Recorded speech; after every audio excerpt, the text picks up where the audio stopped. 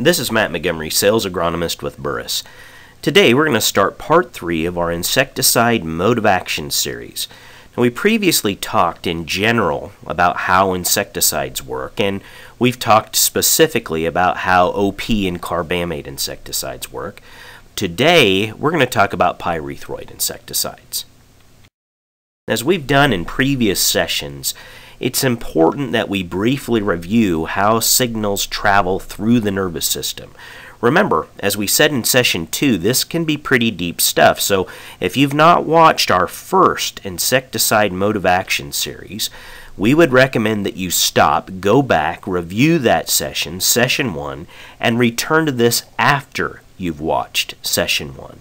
For those that have already done so, we're going to dive right in. Remember, the brain of the insect initiates the important signals that tell the insect's body what needs to be done. Those signals travel from nerve cell to nerve cell, from neuron to neuron.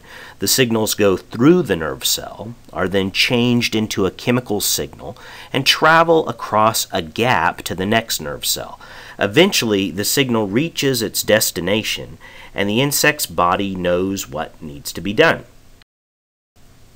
As we've said before, the application of an insecticide, a nerve toxin insecticide, disrupts the transfer of information from cell to cell in some form or fashion. And when that happens, the brain tells what needs to be done, but the signal never gets to its destination. Think of it like chemically inducing some kind of nerve injury, if you like.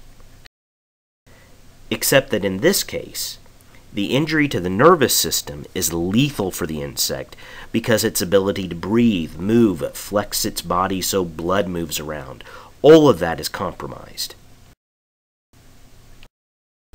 I also want you to note that the disruption of the signal from one neuron to the next neuron can happen in many different locations in the nerve cell. Some insecticides will mess up the signal as it comes into the cell, through the branches of the nerve cell, what we call the dendrites. Remember, the ability of a nerve cell to fire is based on the charge inside the cell changing from a net negative to a net positive charge. The inside is more negative and the outside is more positive. A chemical signal is released from one neuron and is inserted into the door of the next neuron. When those doors open, positive charged material rushes in and changes the charge. That is when the cell is activated, so to speak. If you remember back to our last session on OP and carbamate insecticides, they mess up this part of the process. Now, another potential site of activity, I suppose one that would be at least theoretically possible, is that a chemical would disrupt the signal in the neuron at the roots of this nerve cell, what we call the terminal branches. The terminal branches, the roots, you may remember, are the portion that actively moves a nerve impulse chemically from the cell toward the neighboring cell. Pyrethroids actually disrupt the portion of the cell that is in between the branches and the roots. They mess up the trunk of the neuron. We often refer to these products as sodium channel modulators. Products like Pounce, Warrior, Force, a portion of Aztec, all of those are registered trademarks, belong to this grouping of insecticides. They're basically synthetic versions of naturally occurring insecticides that are produced in mums. They usually break down more rapidly than do other insecticides. I said that pyrethroids mess up the nerve signal in the trunk. It's probably important we get the correct terms on the table. So the correct term for the trunk of a neuron is the axon, and pyrethroids are therefore sometimes also called axonic nerve poisons. Let's take a brief look at how a signal is supposed to move down the axon. And think of an electrical signal moving from the branches to the root of a nerve cell as being similar to electricity maybe flowing within a wire. Every once in a while you have to boost the signal because otherwise the signal slowly wears away. The same thing is happening in the axon. A positive charge starts to work its way down the axon, but as it does, it begins to wear down.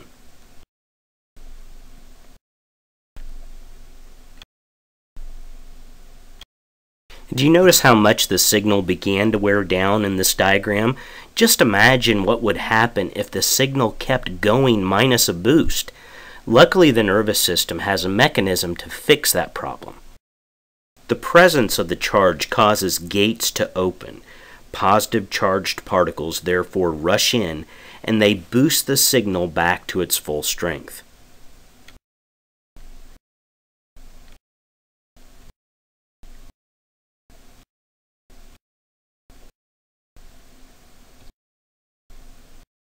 And so the process continues again, and the signal wears down just like it did before.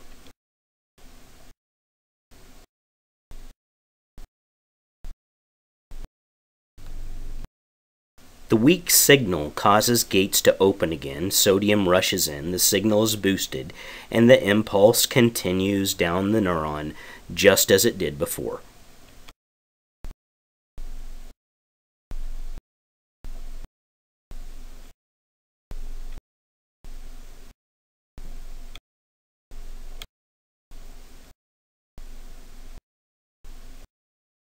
How do pyrethroids mess up what we just saw? Well, pyrethroids make the axon a little too free with those gates that boost the signal. Let me show you what I mean. Once again, we have our axon, our trunk of the neuron, with all those positively charged sodium particles just waiting to rush in. When we apply a pyrethroid, it attaches to those gates that we mentioned earlier, and it wedges those gates open when they should not be opened. You know what happens now? Sodium is just waiting to rush in. The gates are suddenly open when they should not be, and sodium takes the opportunity that's provided to it. The result of this is that the trunk doesn't just become positive inside, it becomes super positive inside, and it gets positively charged when it's not supposed to be.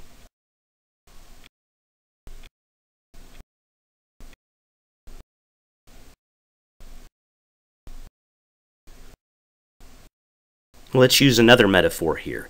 It's kind of like you took an interstate and suddenly filled it with cars. When a message needs to get through, it hits the bad traffic jam and it can't get anywhere. So the signal to breathe, to move, to transfer blood just can't get through the trunk. And you know what that means. It means that we've taken the nervous system and we've chemically severed its ability to transfer info. Pyrethroids were a revolutionary tool when they were first released to growers. They came at a time that more persistent products were creating substantial environmental concerns. And by degrading a little more rapidly than those products, pyrethroids became a useful tool that resulted in fewer off-target interactions. Unfortunately, as has been the case with every other pest management tool, resistance is an issue. Thanks for watching. We look forward to part 4 of this series when we'll discuss the newest insecticide family, neonicotinoids.